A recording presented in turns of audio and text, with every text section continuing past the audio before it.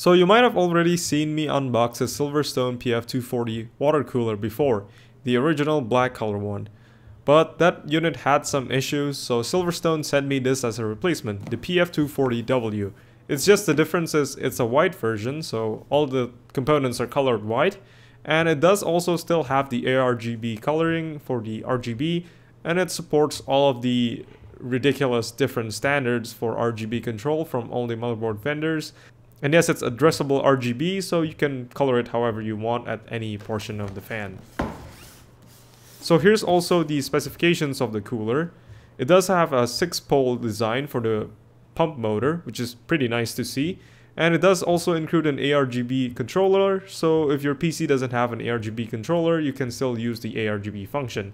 And yeah, the pump housing is made out of plastic, while the base is copper. It's pretty standard. The pump speed is 3400 RPM, and the fan speed is up to 2200 RPM, which is pretty nice because that's a pretty high RPM, and the lowest range is at 600, so you can tune the fan to however you want it to be. Now for the special features, you can see there's a lot of language here. It basically just says it has ARGB and all the features of the coolers and in different languages. So let's open the box and see what we have inside.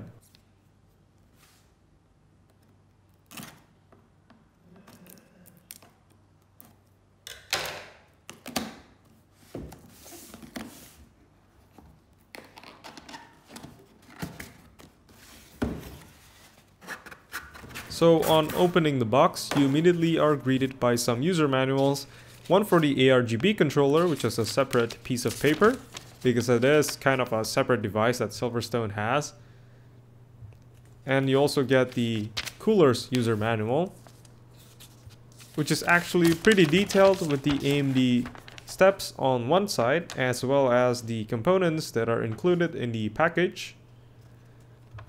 And it's all drawn out pretty nicely and clearly, so you shouldn't have any problems installing this. This is a pretty simple installation actually for this cooler, but I'll test it out in my review.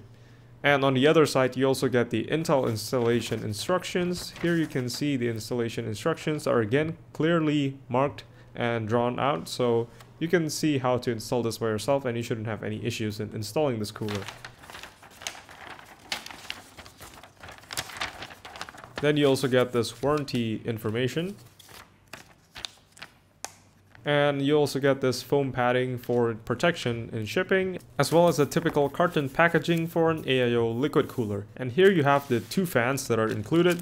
These are Silverstone fans, 2200 RPM, and these are colored white in all their components, so it does look really nice. So if you're looking for a cooler for a white team build, this might be it.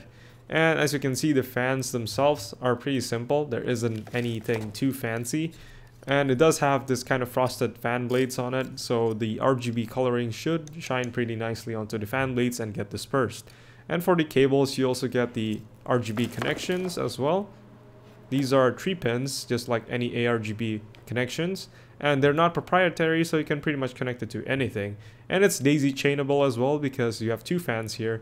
So I think you're supposed to daisy chain them together to the controller that's included. And it's the same thing with the second fan as well.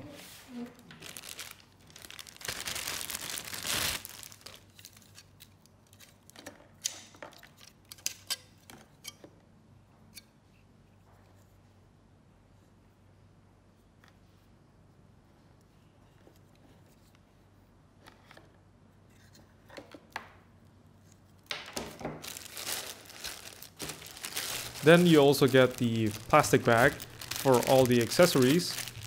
And finally, let's just take a look at the cooler first before we take a look at the accessories and installation kit. Now for the radiator, it's a dual 120mm radiator, and it's also all painted white to match the white theme of this cooler. And it does look really nice. The paint is pretty nicely done, and I think it matches any white build that you might want to do pretty well. And the hoses themselves are also sleeved, so it does look really neat. Although the color is a bit off for the sleeve as well as the pump housing and the radiator, because they're all different materials, but it shouldn't be a problem. And the pump housing also does look really nice with that Silverstone logo on top, which is RGB, and a very shiny copper base plate on the bottom of the pump for contacting the CPU. So it should have no problems with contact with the CPU IHS. And the pump housing is also connected to the hoses using some swivel fittings, so you should have no issues positioning it however you want, especially with the hose length, which is pretty ample for this AIO liquid cooler. As you can see, even the fins are painted white, so the whole thing is painted white color, not just black, although you can see there's some blemishes on the paint, which is, I think, kind of excusable because, well, it's paint, it's not gonna be super perfect, but yeah, maybe a nicer finish would have been nice. And if you put the fans in front of the radiator here, you can just have an idea of how it'll look in a system. And I think it does look really nice. Everything is white colored in this kit, so it's all sticking to the white color theme. And especially with RGB lighting, I think white color is the best color because it does reflect everything instead of black. Especially if you're doing a white build, this might be the best white cooler you can get because this is not even the most expensive cooler.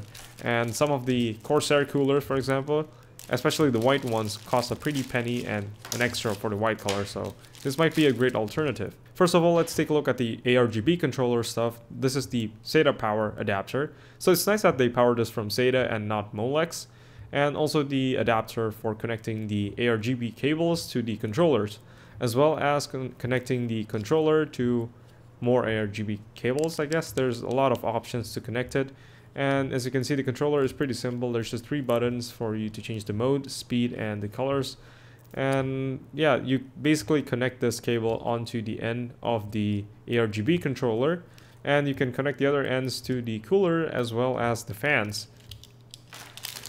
Now for the mounting hardware, you obviously get the typical LGA 2011 mounting hardware, and you also get the fan mounts and radiator mount screws, and you also get the mounting hardware for your AMD and Intel sockets as well in this baggie. Then you also get this cable, which is a splitter for the Rgb connections, and also a Y splitter for a 4-pin PWM fan connector, so you can split your fan connector from your motherboard for the 2 fans, and an adapter for a 3-pin to power the pump with. And also obviously the brackets for your Intel and AMD CPU cooler mounting hardware, as well as a thermal grease for between the cooler and your CPU, and it should be a pretty decent thermal paste. So yeah, that's basically how they'll look, and I think it does look really nice. For the performance, it'll probably be similar to any other 240mm radiators in terms of performance, as long as their pump is pretty adequate. But that's it for this video. I hope you enjoyed it, and if you do, please leave a like and maybe comment down below if you have this cooler, and maybe click subscribe to see more of my future videos, like a review of this cooler for example. Thanks for watching.